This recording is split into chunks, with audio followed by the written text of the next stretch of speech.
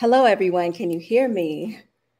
Okay, and welcome to Overruled, How to Check Your Judges. This conversation is hosted by the TRiiBE and Injustice Watch. I'm your moderator, Morgan Elise Johnson, publisher and co-founder of the TRiiBE, a digital publication with a mission to reshape the narrative of Black Chicago. Injustice Watch is a nonpartisan, nonprofit journalism organization that conducts in-depth research, exposing institutional failures that obstruct justice and equality. Joining me today is Maya Dukmasova. Maya is a senior reporter at Injustice Watch covering judges in the courts. Before joining the organization in 2021, she was a senior staff writer at the Chicago Reader, where she began working in 2016. Maya was born in St. Petersburg, Russia, and immigrated to the US at the age of 9. She's a current Chicago resident. Thank you so much, Maya, for being here. Thank you so much for having me. Joining me also is Aislinn Pulley. She is the co-executive director at the Chicago Torture Justice Center and a longtime organizer who has worked on a variety of campaigns, including the Reparations Now movement, to pass the historic 2015 reparations ordinance for survivors of CPD torture, campaigns for justice for families who have lost loved ones to police violence, defense campaigns to free political prisoners, and many other.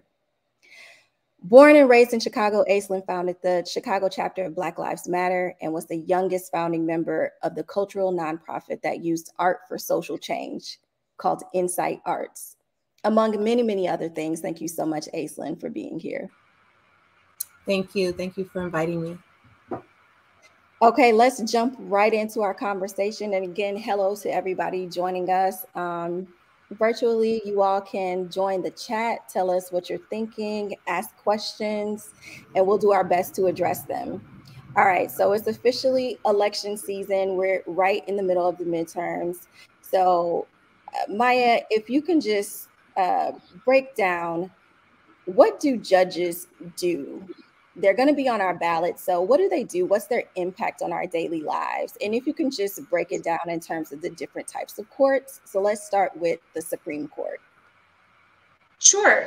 So judges are the elected officials that tend to be the most low-profile people on our ballot every time we vote, but they definitely make the most high-impact decisions in terms of people's day-to-day lives. So anything from deciding what this state of access to abortion is in our state, to your traffic tickets, to your foreclosure or your eviction case, to how child custody is going to be divvied up in your divorce, to whether or not you are guilty of a crime, how you're going to divvy up your inheritance after a loved one passes away. So judges touch, every aspect of people's lives, essentially. And they are elected officials in Illinois. And when you go to court for any reason in Cook County, 2/3 of the judges that are presiding over cases in Cook County are actually elected by us, members of the public. So more likely than not, you're going to be in front of a judge that you have at one point or another seen on your ballot. So to get back to your question about the Supreme Court of Illinois is kind of similar to what you think of when you think of the United States Supreme Court. It's essentially the highest court in our state, and they are the ultimate decider about whether or not laws are constitutional in accordance with the Illinois Constitution. So these are people who are deciding issues on a very high level. This isn't, your traffic court tickets usually don't end up through an appeals process in the Supreme Court. Very few cases get heard in the Supreme Court, and if they are, they're usually very high-profile issues that are really about interpretation of state law. Thank you so much for that insight. So the Supreme Court is dealing with like huge policy decisions, basically. Yeah, exactly.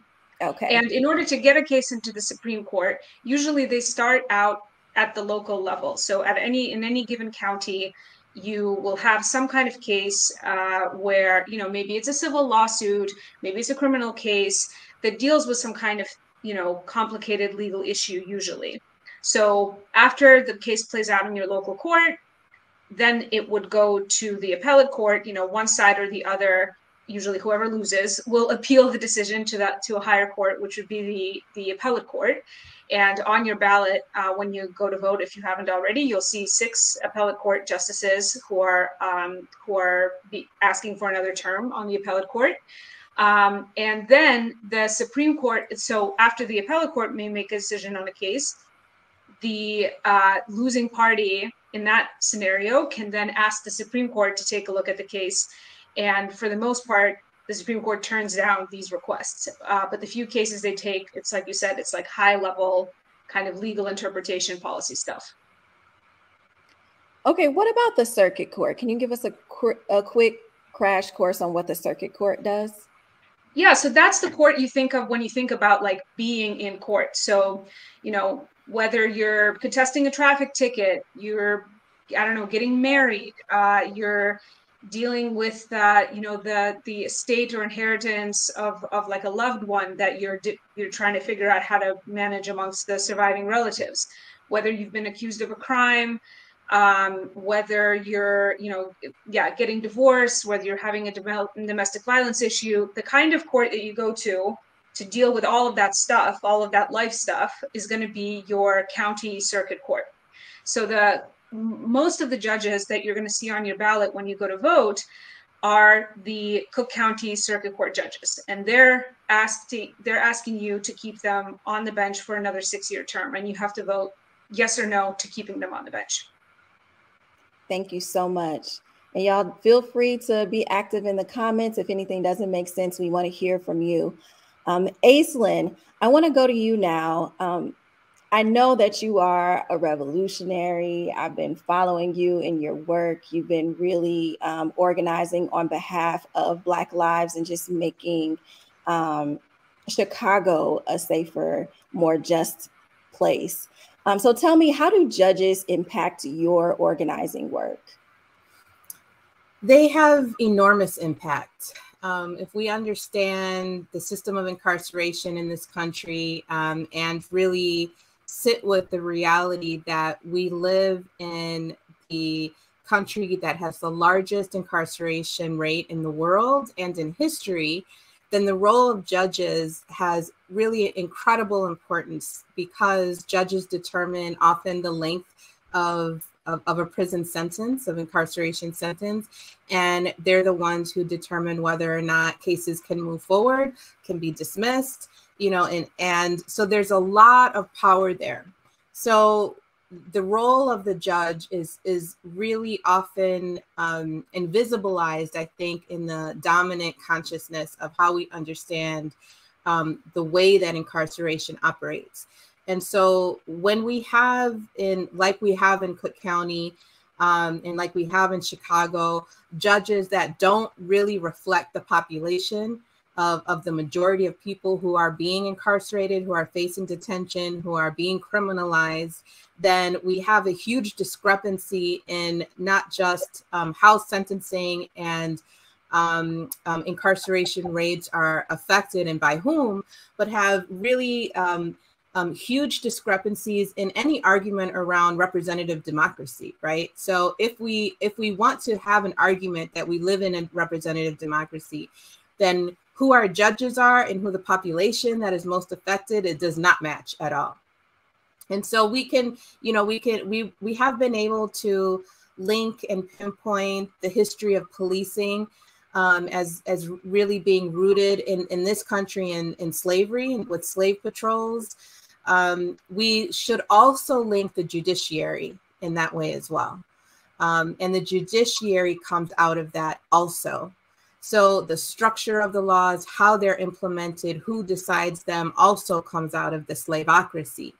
And there hasn't been enough attention yet placed on the judiciary to really radically unseat a lot of judges that are upholding, you know, the old guard, you know, quote unquote, but really upholding the system of white supremacy that really has absolutely no democratic representation, if that's what you're looking for, to the population that is the most affected by its power.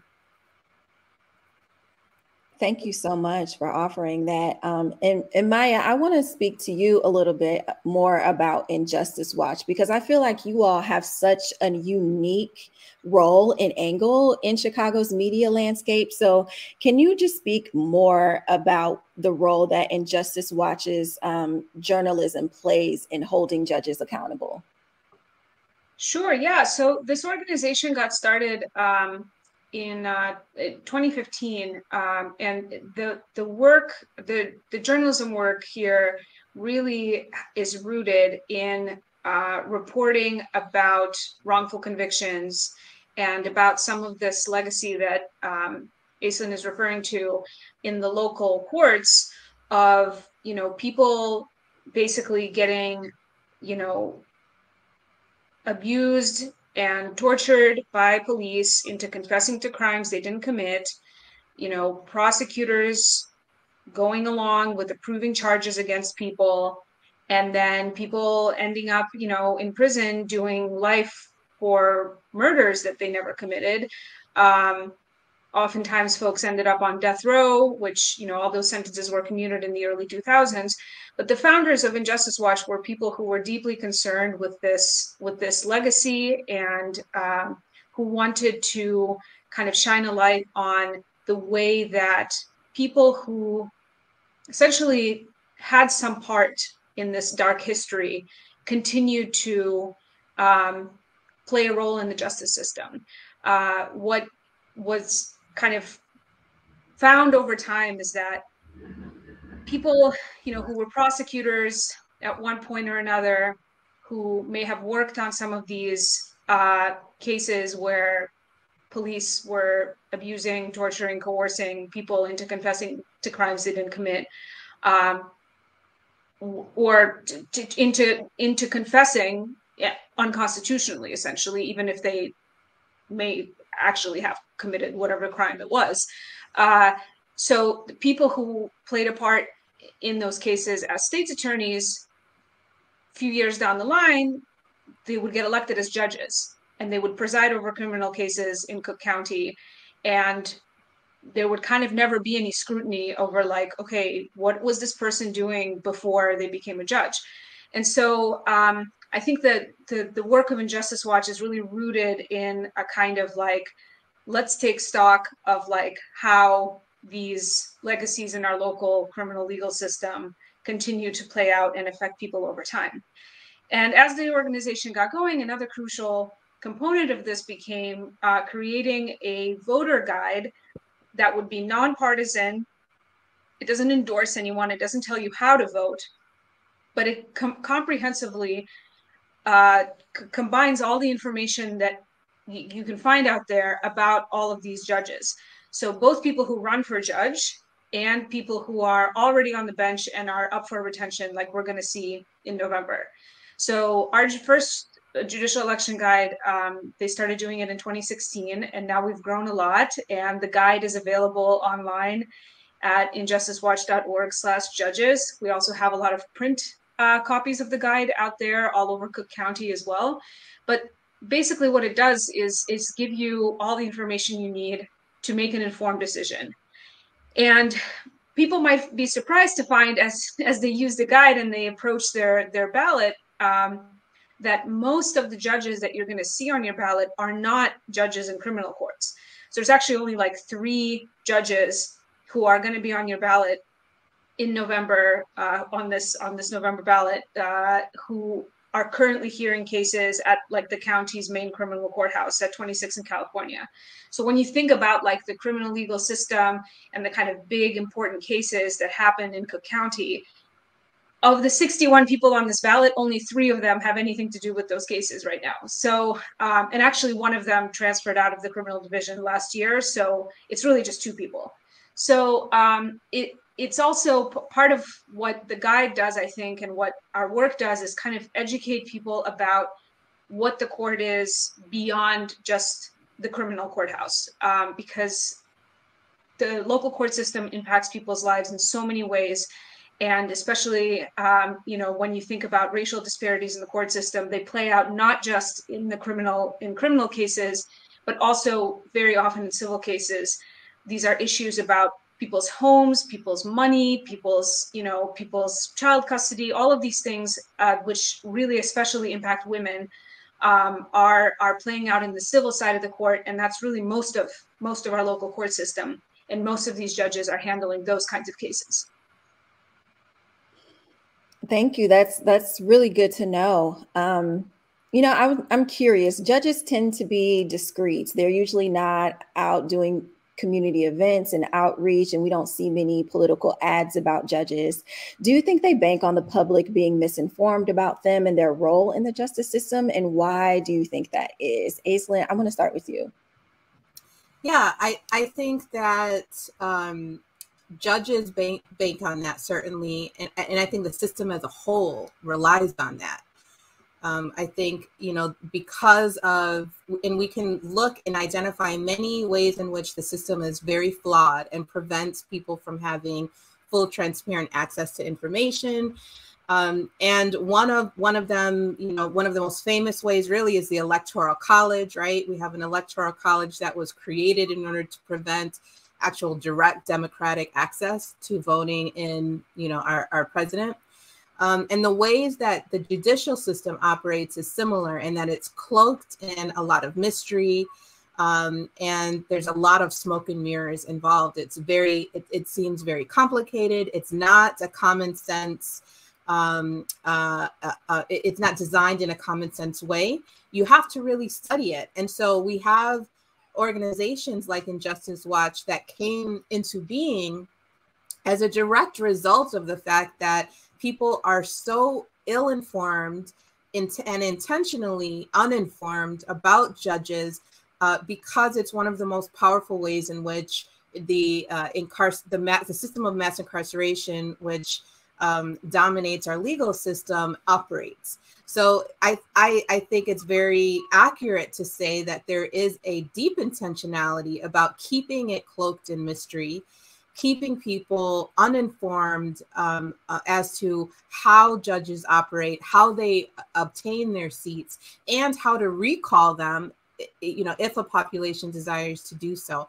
All of that needs to be massively understood by the population so that we can then change it and make it representative of a system that is actually fair, that is invested in our livelihoods, instead of one that has been imposed on us out of a slaveocracy that was destroyed, right? Or at least legally destroyed. So I think there's certain intentionality there for sure. Maya, do you have anything to add to that, of like why the judicial system isn't as transparent? Yeah, I mean, I think that the other aspect of this, the reason why all of this is so obscure to the public, I think, is because judges, well, they're like, part of this is like a media problem. You know, the judicial branch of our local government does not get nearly the same kind of coverage as like the legislative branch, you know, your city council, your county board, or the executive branch, which is like your mayor's office and your, you know, county board president and all the offices underneath that branch of government. Like the executive and legislative branch get a lot of attention from the press. We tend to know more or less what's going on there, but the judicial branch of government really doesn't get that kind of attention. It's not seen as like a, you know, interesting, sexy aspect of local government to cover. So that combined with like shrinking local media, there you just have like very little presence in the courts of like independent observers and reporters telling people about what's going on. And the presence that is in the courts is all focused on the criminal courts. And the kind of coverage that comes out of that is mostly sensationalized coverage, you know, about like, again, like about basically allegations about like people getting accused of crimes that haven't yet been, you know, you have a million stories about people getting charged, arrested, what their bond might be, but usually you never find out what happens to these cases. You never hear about acquittals. when they happen. If you know, you can Google someone's name and find out if they were arrested and charged with a crime, but you won't know like where they actually even, you know, what ended up happening. So there's a kind of a failure of other public institutions alongside this. But the other, I think, reason why judges tend to be so low profile is because there are these like special rules in Illinois that prevent judges from campaigning or kind of being put in a position to be accountable for themselves the way that like other politicians are, essentially. So, you know, anyone running for any public office, you can, you know, you expect them to say something about like what they plan to do, what their position on different issues are. You can kind of get a sense of like, what do these people stand for? If I'm going to vote for you, like, what do you represent? What are your values, etc. Judges are like not supposed to offer any opinions about any issues, any political issues that might at some point come up in a case that they have to rule on, because they're supposed to be like these neutral kind of people. But of course that ends up meaning that like they don't offer any kind of any insight on what they stand for, what they believe in, what their values are. And you know what? I want to dig into that, like, because I want to talk about judicial bias. We're kind of taught, you know, when we learn about the three branches of government that, you know, judges are supposed to be impartial, that they're objective, that they just, you know, make rulings and their personal feelings and don't play a part and they don't have a bias. But we're starting to see very clear political motives play out, at least in the United States. You know, Supreme Court, it's looking to be pretty obvious, you know, the ways in which our Supreme Court are showing political motives and like making policies that very much align with, you know, certain party affiliations. So can you talk a little bit about your work, Maya, as it comes to talking about judicial bias? Yeah, sure. I mean, it can be hard to figure out exactly, you know, how somebody's bias plays out. But one tool we have for that is to see if a judge has actually ever been called out for having some kind of bias by a higher court. So when an appellate court reverses a judge's decision, so when the appellate court reverses a circuit court judge's ruling, usually, first of all, reversals are pretty rare. And usually when they do happen, it'll be like pretty cut and dry. Like the appellate court will write up an opinion, like they'll write up a document that's available to the public that'll explain why they're basically undoing a decision that a judge made. Sometimes though, the appellate court will take the rare step to say like, this judge has like a personal bias in, you know, in whatever way that they rule on the case. It's obvious that there's some kind of bias here, and that's a problem. And so part of the, you know, it's kind of a limitation of the way that the judicial system works, that we don't have a lot of insight on this. But sometimes when it does come up, it should be like a really pretty significant red flag. So, I mean, one judge I recently reported on who is on the retention ballot right now, Charles Burns, he has been reversed by the appellate court 40 times in this last term, which is more than any other criminal court judge working in the county. And for example, in one reversal, the appellate court said like, this judge seems to have like some kind of pro-police bias because he found that a police officer was able to identify someone from 150 feet away that they saw for 5 seconds, which doesn't seem humanly realistic. But the judge said that like, because this was a police officer, he had special powers to do that. So there's stuff like that that's like very explicit. But I would say that like another way that you can evaluate a judge's perspective is to see what were they doing with their lives before they were a judge, because maybe they won't tell you about where they stand on the issue of police violence in the city of Chicago. But if they spent their entire career in law enforcement before becoming a judge, that's a different life choice than being a public defender. than being, you know, a civil rights attorney. So this is why our guide has a lot of that information about what these folks were doing with their lives before they became judges. I want to let Aislinn jump in here. Can you talk more about your perspective on judicial bias and kind of like what's at stake politically for us here in Illinois? Sure. I think there's a supposition that the law as a whole, and then by extension judges, are somehow neutral, and that's just a falsehood. It's just that it's just not true, right? Judges hold, like every single person holds political opinions and thinking, and operates from that standpoint. The law in and of itself is written to uphold the current system of power and distribution. And that's what the legal system does. It is there to define and regulate how, in fact, the system is able to operate, who has the permission to do what and when and how.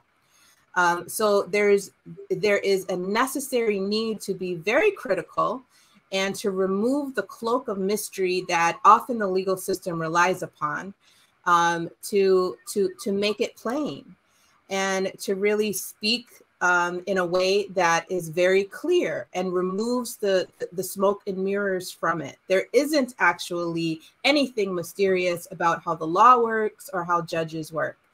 Many judges have become judges after decades working in state's attorneys or district attorneys' offices as prosecutors. Many prosecutorial offices, like state's attorneys' offices, maybe not so much in Chicago, Illinois, but certainly decades past, beginning with Anita Alvarez on back to Edward Hanrahan, who was a part of the assassination of Chairman Fred Hampton and Deputy Mark Clark, worked hand in hand with police departments.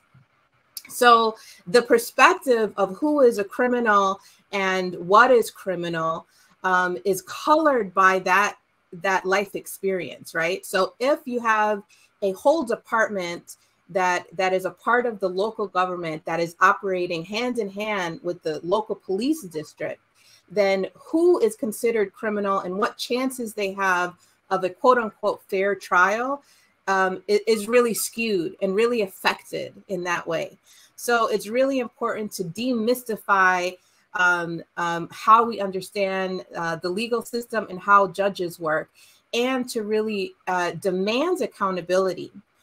So the organizing work that took place in 2018, where the movement was able to really, for the first time in almost 2 decades or 3 decades, remove a sitting judge, has had enormous impact.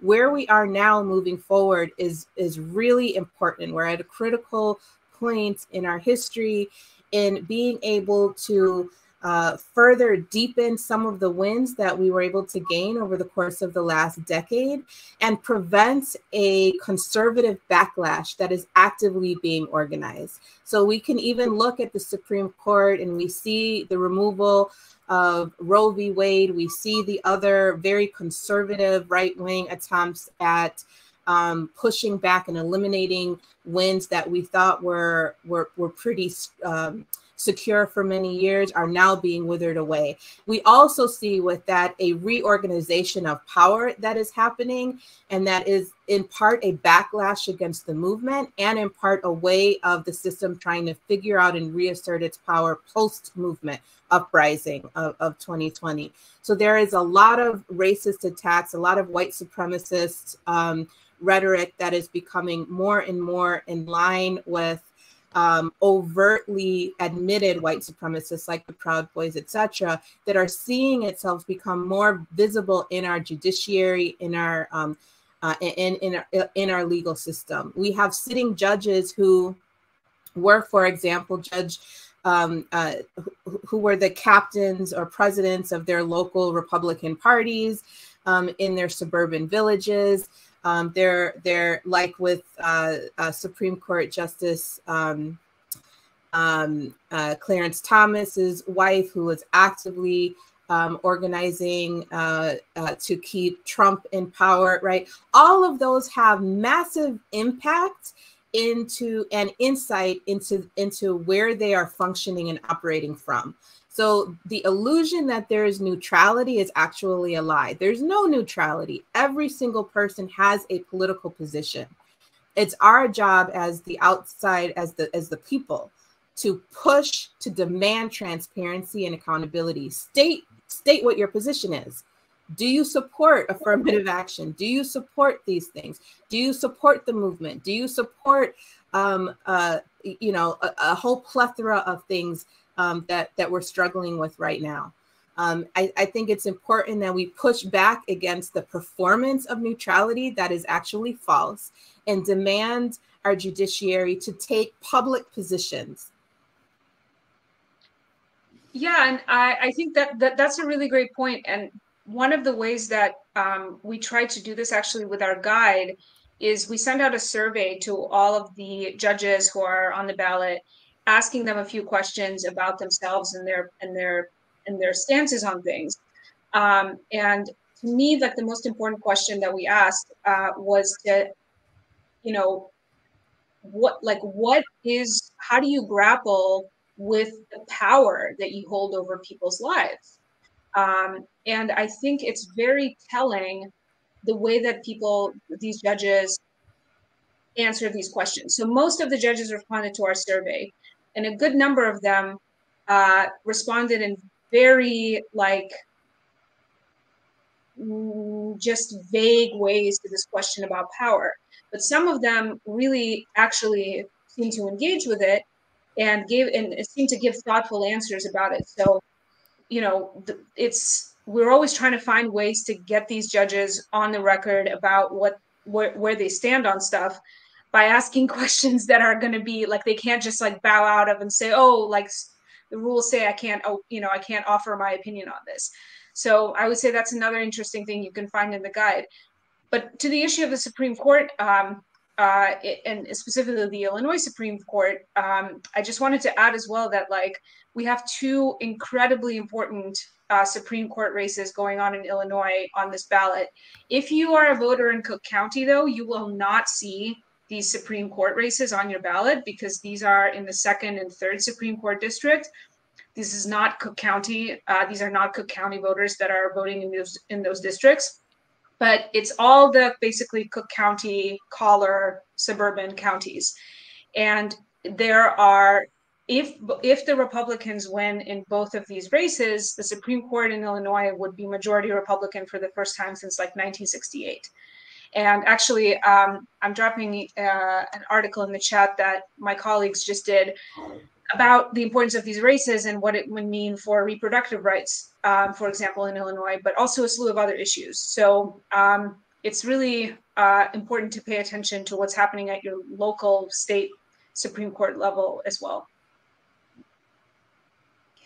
Aislinn, did you have anything to add? I mean, I'm so glad that we're talking about bias because the TRiiBE, we really take a hard stance on bias and objectivity when it comes to media by saying that, we state our bias. We're coming from a Black liberatory framework, and we are holding power to account and uplifting narratives that deepen, issues within the community. So can you talk a little bit about again, digging into judicial bias and how it applies to laws that have really blown up in the media, such as, the Safety Act and things like that? Yeah, one of the most important things that is happening now and that will require really close watch, it's something that I really applaud TRiiBE for taking a lead on and being very at the forefront of sharing information about, is the Safety Act. Illinois, we have accomplished a really remarkable feat that it has the potential of being overturned, which is the bond reform movement that we were able to push and win through the Safety Act. And the Safety Act would, in effect, eliminate cash bail in Illinois, thereby making Illinois the first state in the country to do that. And the reason why this is really important is that cash bail is used just indiscriminately against poor people. It is a system of detainment that relies upon people being able to come up with a certain amount of money to allow them to not remain in jail pre-trial.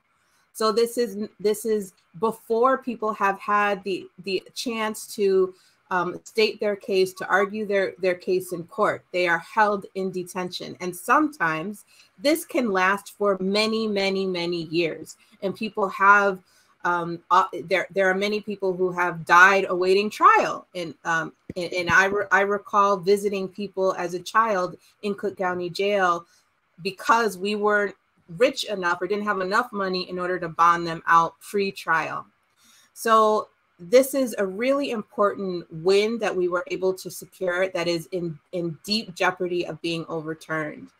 Right now, we have been facing a onslaught of propaganda by the right wing in Illinois that has invested over $30 million in ads attacking the Safety Act. And it has been putting forward all this fear mongering, alleging that there is a purge coming to Illinois. That is just patently false. It's a lie. What will happen is that people will not be held indefinitely pre-trial in detention based on their ability to pay a monetary bond. That is what is going to happen. And that is a victory for the majority of people who are affected by this. The data that we have and that we used in organizing this revealed that over 90% of people who cannot afford bonds end up pleading because and making a plea deal because they want to get out as soon as possible. And what that means is they give up their rights without having had a chance to even go through the judicial process of a trial and et cetera, et cetera. So the fear mongering that is out there really requires close inspection. I really encourage people to look at the data, read the facts. TRiiBE did a really, really important investigation of the allegations around a purge. That's really important to read because it's coming from a specific population that is intent on making sure that there is no change to mass incarceration in this country. And any attempts at chipping away at it is met with an onslaught of disinformation. And that's what we're experiencing right now. So we need to be very active and organized in disrupting that attempt and sharing the information that we have that is facts-based. Absolutely. And with that, Aislinn, I want to thank you so much for being here. I know that you have to head out. So I'm going to go ahead and just thank you so much for lending your expertise with us tonight, and be safe. Thank you all. All right, you all don't go anywhere. I'm still here talking with Maya. I just got a couple of questions for you where we can really kind of dig into the guide and what people can really expect on their ballots, because, you know, it is time for early voting. It's time for us to head to the polls, and I would encourage all of us to do it, to vote early, because I mean, I don't know about you, but it's kind of scary right now, the political climate. And for me, I know that I've made a plan to early vote.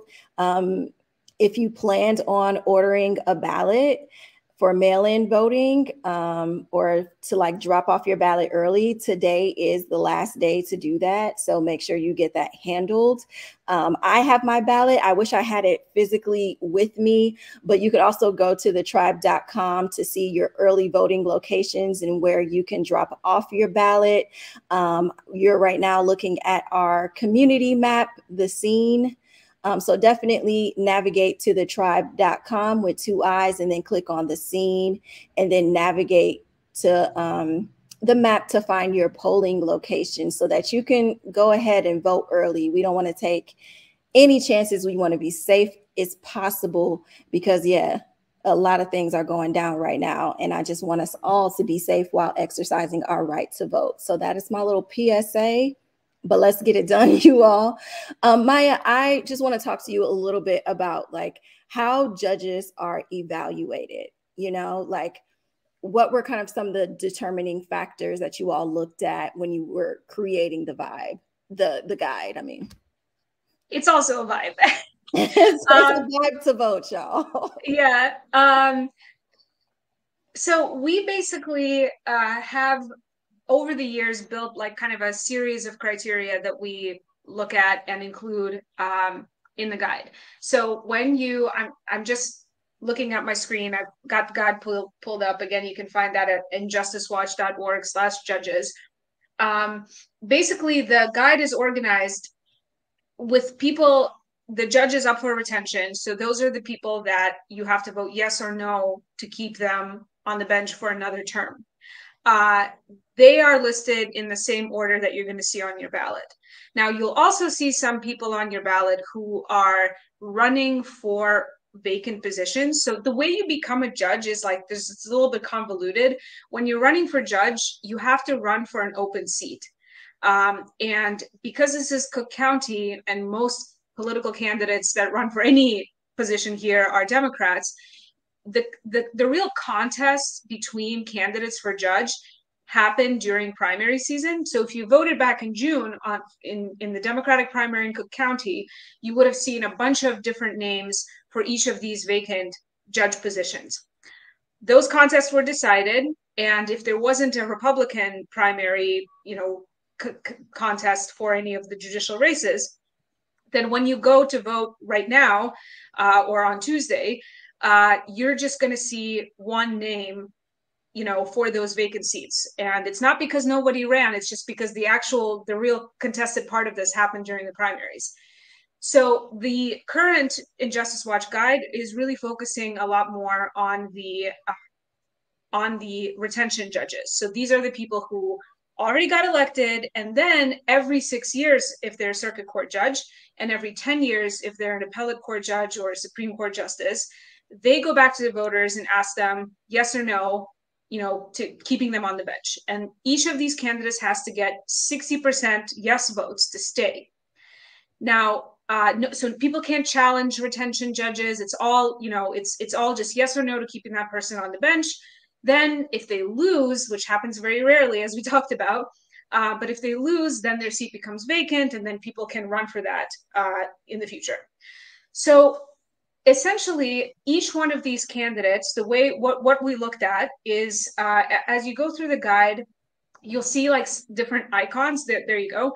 So the little candidate icons, these are just little shorthand things that is information that over the years we've found people are particularly interested in.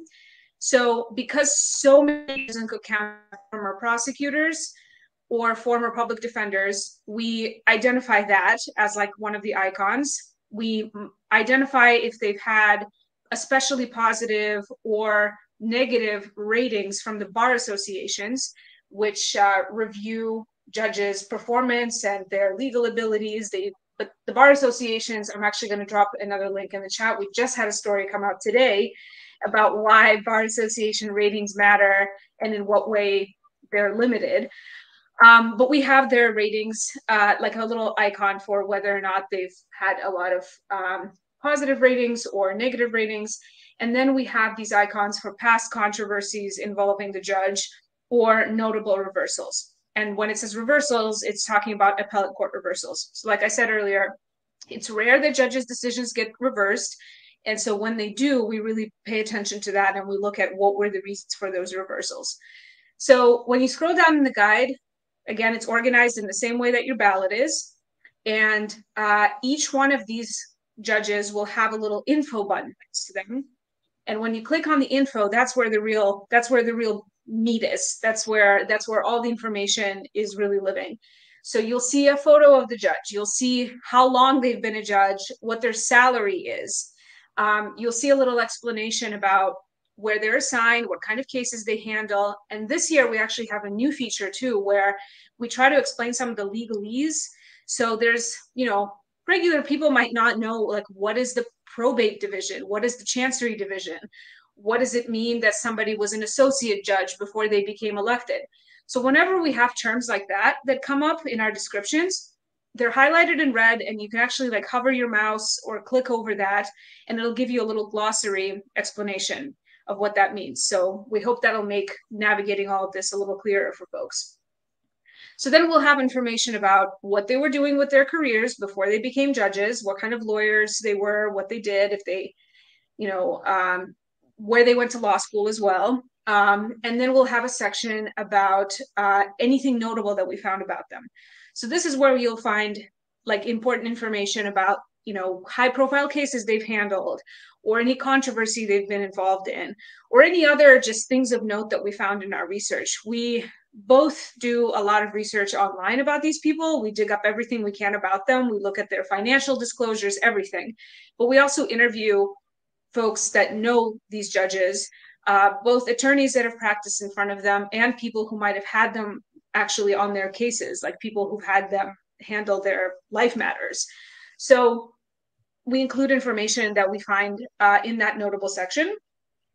Then we'll have an excerpt from their candidate survey. Now, if they didn't respond to our survey, it'll say this candidate did not respond to the survey. But if they did respond, then we will have a little excerpt from that, and we'll have a place for you to click if you want to read all of their answers. So I really found these to be quite fascinating. The people that did bother to respond to the survey, some of them had very interesting things to say in response to these questions. So if you're curious, you can peruse that. And then we have a little kind of scale barometer type thing where we sum up all of their bar association ratings. So it's color coded, it's easy to read. You can see basically all but 4 of these judges this year have all positive ratings from the bar associations. And the 4 of them that have any negative ratings, 2 of those, it's like just one bar association that said that they weren't qualified to continue to be on the bench. So they're not particularly, I don't think they tell you a whole ton about the judge, because they're all just like, yeah, these people are great. So I think that some of this other information that we include in the guide can maybe help folks make a little bit more refined and informed decision about whether or not they want to keep this person in our courts. Did y'all hear that? Informed decisions. What we don't want to do is show up in the voting booth and just vote yes, yes, yes, yes, yes down the line for everybody. I know, like in my earlier voting days, I've been guilty of doing that.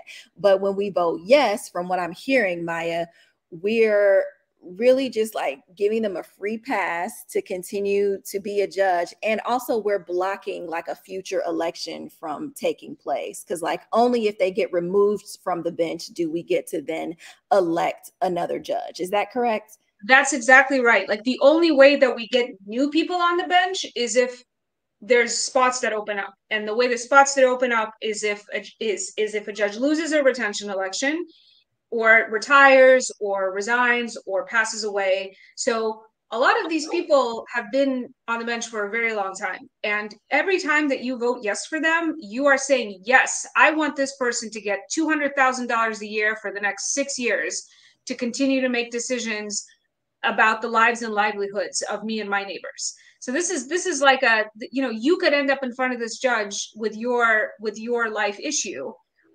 So it's really important to really kind of approach this with trying to make an informed decision. And I'll add one more thing to that. So some people, because we've gotten quite a few questions about this, this election cycle, like what happens when you just leave it blank? A lot of people feel like, okay, I don't want to vote all yes, and I don't want to vote all no, but I don't know who these people are, so I'm just going to leave it blank. When you leave it blank on the retention judge part of the ballot, you are also having an impact on the outcome of the election. Because in order to stay on the bench, these folks need 60% yes votes of the votes that were cast, not of the ballots that were cast. So let's say like 1 million people voted, and 1 million people filled out, the governor part of the ballot. That's going to be the top of our ballot right now. But then only 500,000 people filled in the judges part of the ballot. So then the judges who are getting reelected with 60% yes votes, they're only getting reelected by 60% of that 500,000 people that bothered to vote. So by not voting, you are you're shrinking the pool of votes in play and essentially making it easier for folks to get reelected. So it's particular, when it comes to like the uncontested races for vacant seats, even if 2 people voted, like there's going to be a winner. And anyway, there's like these races were decided back during the primary election. But with the retention judges, not voting is changing the metrics of the game, essentially. So that's just another kind of pitch to like, just make an informed decision, use the guide and make a choice, because if you leave it blank, you are also participating in a way that matters. And we'll make sure to drop the guide in our comments and a number of other guides, because, the Injustice Watch guide is incredibly thorough. I mean, it has a lot of good information in there. I've taken a look at it, and I'm so glad that I'm voting from home, because what I don't want to do is bring that entire guide to the voting booth, even though you can bring notes to the voting booth. Okay. So no excuses there. You can print it out. You can get a print copy of it from Southside Weekly or the Reader right now. You can. I always like to vote on election day, and I just bring that thing in there, and I just take forever. But that's that's just me. Oh yeah, I'm definitely an in and out type of person. So, okay. So I know we've talked longer than we said we were going to talk, Maya, but it's been a pleasure. I just want to leave you with one last question that I just thought of. There are so many people who feel like, voting is not enough. Voting doesn't make enough of an impact. Are there other ways that we can be involved in the judicial system and really make a difference in the day-to-day lives of Chicagoans?